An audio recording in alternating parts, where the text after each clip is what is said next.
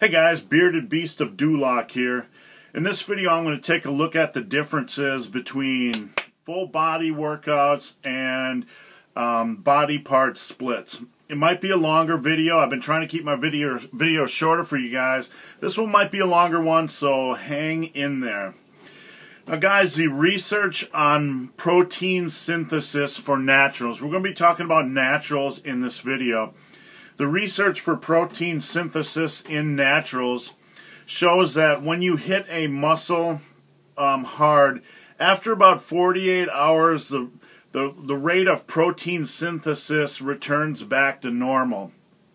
So here you are at your workout. You're beating your body to snot and beating your bones to dust. After about 48 hours, your protein synthesis level returns to normal. There's some good research backing this. It's not speculation. I encourage you to Google protein synthesis, 48 hours, all that good stuff on the interwebs, and search for yourself. There are some good articles on muscleandstrength.com, namely my interview with Dr. Casey Butt. So check it out at muscleandstrength.com. But back to the point, guys. Protein synthesis returns to normal after 48 hours.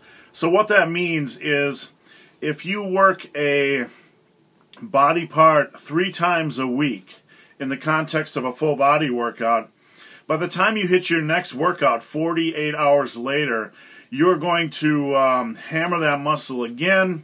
You're gonna spike the protein synthesis level for another 48 hours, and you're going to increase your muscle gains for the week. So if you look at a full body workout, it's like spike protein synthesis, back down. Spike protein synthesis, back down. Spike protein synthesis, back down. So your average protein synthesis level is higher on a full body workout because you keep raising it over the course of a week. Whereas on a split, when you hit a one body part, it's going to spike just like it would on a full body, but then when it gets back down to normal after 48 hours, it's going to be flatlining. So you're going to miss out on those bonus spikes you could have got if you were training in a full body manner. So guys, that is the primary reason why naturals should consider using full body workouts. If you go into the gym and hit 15 sets, if you're on a split and you're hitting 15 sets for, say, your chest, you're better off, that's still only going to, increase protein synthesis for 48 hours. You're better off splitting them up over the course of 3 days with a day of rest in between and hitting 5 sets apiece. I would also add to this, I'm checking my notes here, guys. So there's a diminishing return that comes, with training, in a volume manner for naturals. You can't just keep adding volume and getting more and more and more returns. Those first few sets, those first 2 or 3 sets are the big hitters, the big destroyers of the muscle. After that, you're just kind of like, it's kind of like nailing a nail into a board. You hit it and it goes a little bit deeper. You hit it, it goes a little bit deeper. You hit it, it goes a little bit deeper. At some point, guys, it's in the wood. This analogy, I hope this makes sense. A full body workout, you only hit it until it's in the wood, and then you pull back and stop. On a volume training program, it's like you hit it into the wood and until that nail is in there where you want it, and then you get the sledgehammer and start destroying the board. You just keep beating up your muscles and joints beyond the point where it makes any reasonable amount of sense. You're just adding insult to injury. You're not creating more muscle growth. You're just blasting a muscle and making it harder for it to recover. You're also blasting your joints and tendons and ligaments and that stuff. So there is a diminishing amount. There's a diminishing returns when it comes to volume. Therefore, that's another reason why full body workouts make sense. You don't go in and kill yourself with 15 sets a day. You do the 5 or the 3 or whatever. So I hope that point makes sense, guys. The next topic I want to cover regarding full body workouts and splits has to do with the steroid era and how the evolution of training has taken place. You'll hear a lot on forums. Full body workouts, they're a joke, they don't work, they don't matter, they're outdated, all that kind of stuff. Guys, nothing could be further from the truth. Back in the days, the 50s and early 60s, and guys were doing full body workouts and building amazing physiques. Huge amounts of muscle density. They were, doing a lot of compound lifts and then throwing in, their pet lifts afterwards. They were effective for a long, long time. They haven't become less effective because we've gotten smarter. That's a ridiculous notion. So set that notion aside.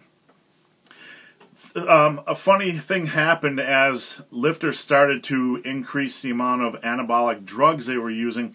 First, you see the increase of steroids, and then you see the onset of things like insulin and growth hormone use.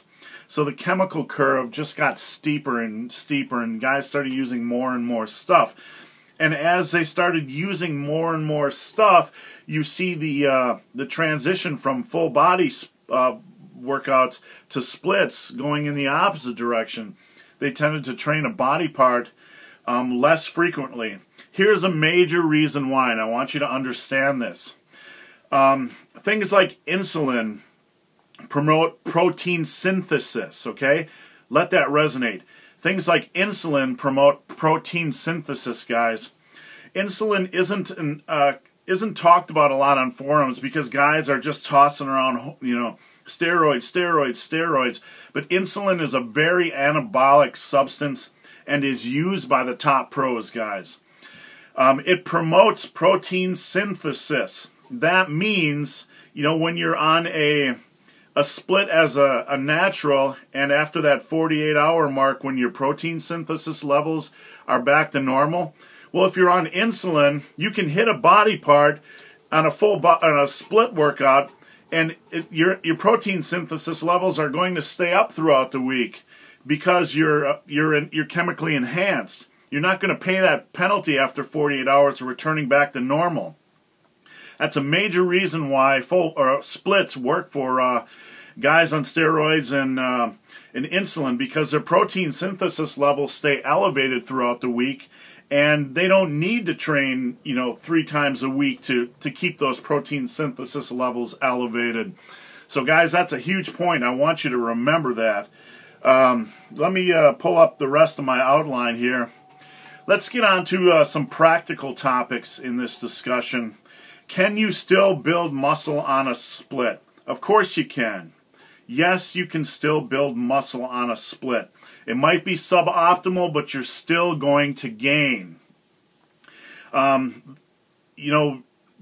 Let's talk about younger lifters here, like the 18, 19, 20-year-olds.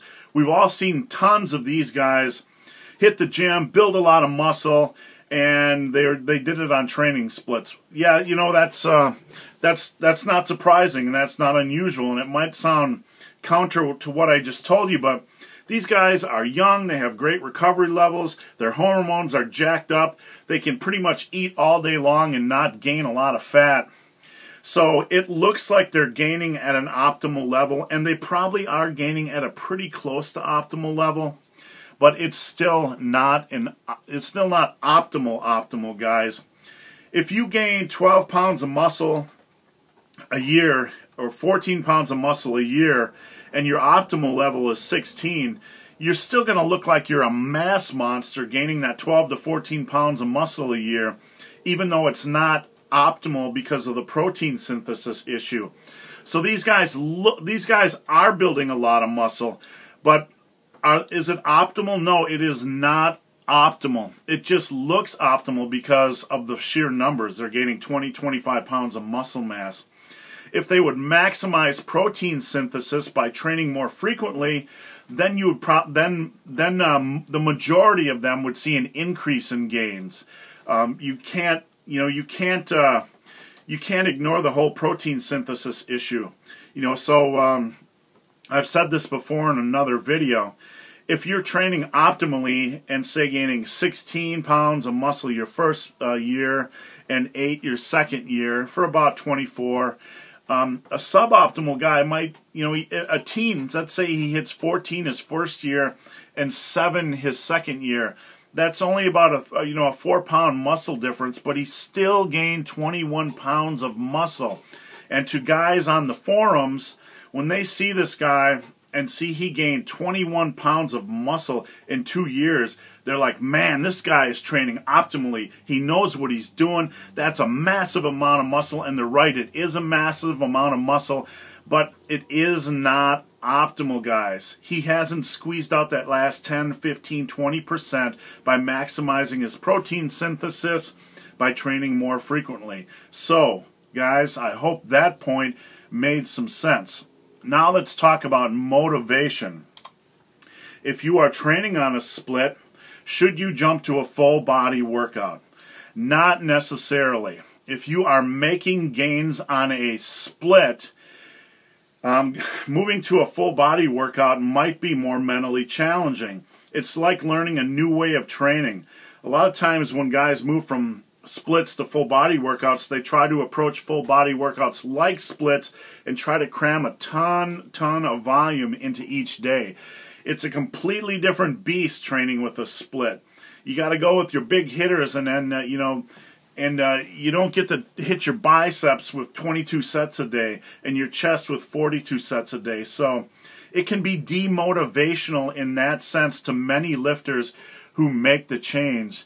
So therefore, it's not always wise to jump from a split to a full body workout unless you understand the parameters of how you should be training. And even then, even if you know it's optimal and you understand how you should be training and you set up a perfect workout, even then you might be using a full body workout and you might not like it as much as a split. And guys, if you're training and you do not like your workout as much, you're not going to see the same amount of results.